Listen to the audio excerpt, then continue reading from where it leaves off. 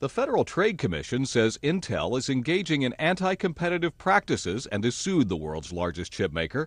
In filing suit, the FTC is looking to block pricing deals and other tactics the government claims are being used to snuff out competition.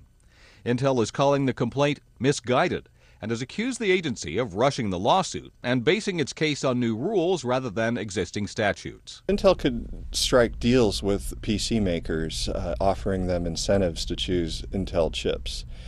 For instance, Intel might say to the PC maker, we'll cut the price of these microprocessors if you agree not to use the competitor's chips. So for the PC maker, it's a business decision. Intel has faced similar charges for years and has denied wrongdoing.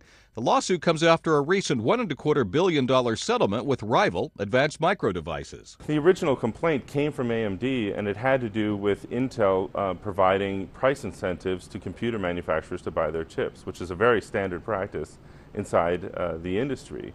And so that was an issue that made chips cheaper than AMD was willing to sell their processors, and they complained. That has resulted in a settlement in which Intel has modified those arrangements in a way that AMD finds acceptable.